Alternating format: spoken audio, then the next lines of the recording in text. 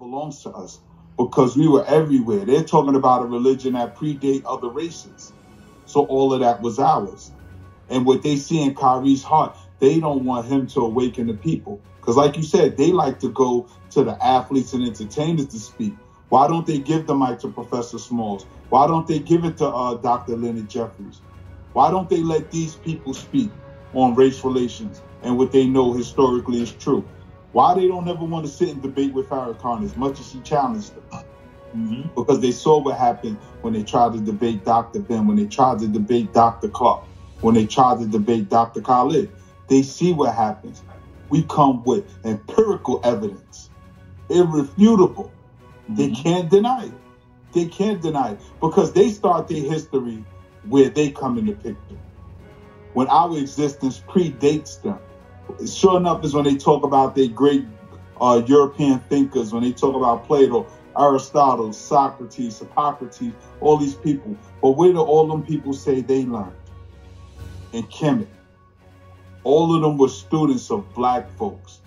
And they wrote that down themselves. But here we got these Johnny-come-latelys trying to twist it to fit their narrative. And they don't like that we are now opening up. We are finding out who we are because only a couple of decades ago, they were trying to tell us our existence started with slavery. They act as if they saved us from ourselves. Oh, no, we civilized you. You know, you were cannibals in Africa. You were swinging from vines. You lived in huts and trees. No. Yes, sir.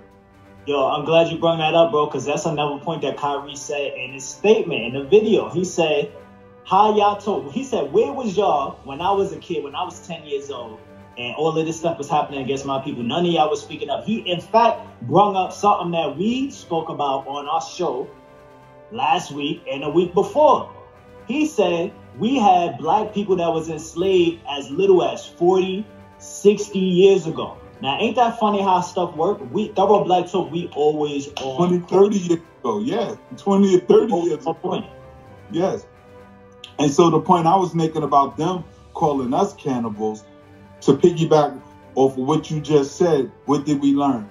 That children were being eaten at that school. But we know they were cannibals. We knew that for the longest.